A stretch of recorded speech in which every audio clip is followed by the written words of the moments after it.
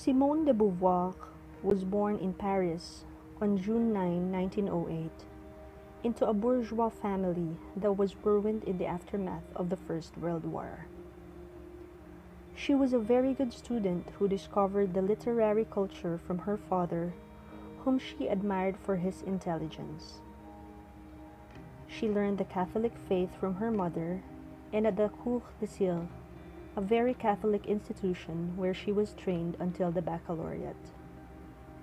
However, Beauvoir lost her religious faith at the age of 14. She recounts this in the first volume of her memoirs, Memoirs of Dutiful Daughter. She had a sister, Hélène de Beauvoir, who was born 2 years after her and who will be a recognized painter, but whose legacy has yet to be measured. Because the family went bankrupt and found itself ruined, Simone and her sister had to study to find a job, their father being unable to provide a dowry for a marriage. For them, this was the path to freedom. After her baccalaureate, she decided to specialize in philosophy and started taking courses at the Sorbonne.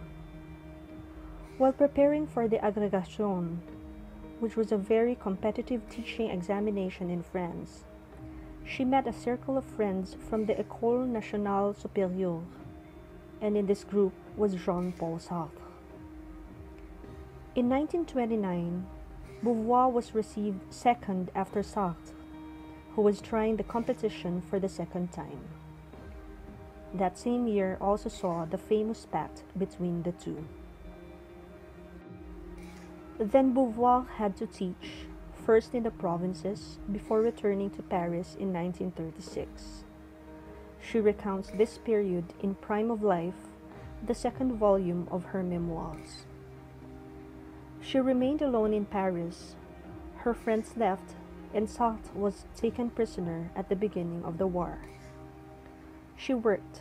She wrote her first novel, which was published in 1944. She Came to Stay.